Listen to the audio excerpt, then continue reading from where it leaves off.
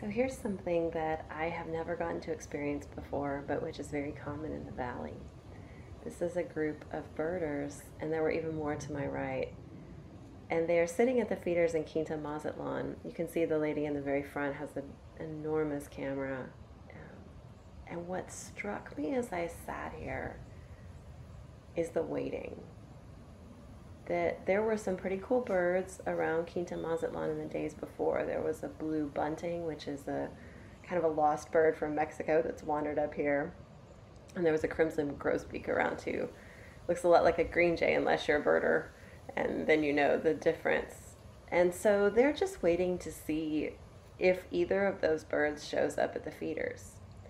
But all that is visible right at this moment was sparrows and some green jays. There was a little mangy looking raccoon that was wandering around.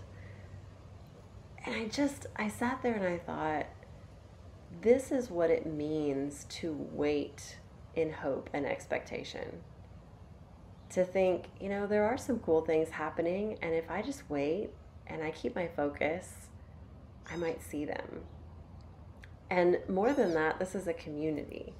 So you see people looking with their binoculars, and you can kind of follow where they are. And by doing that, I saw some cedar waxwings, and so other people started looking. I didn't even need to say anything. But if anyone hears a call that they can identify, they'll whisper it out. I hear, one person actually told me, that's the crimson grosbeak. We can't see it, but you can hear it. And then if anybody saw anything, they would tell the others so that they could all look. And so when we're looking ahead into 2021, I'd encourage us to be like these birders, to be waiting with hope and expectation, and to be in it together.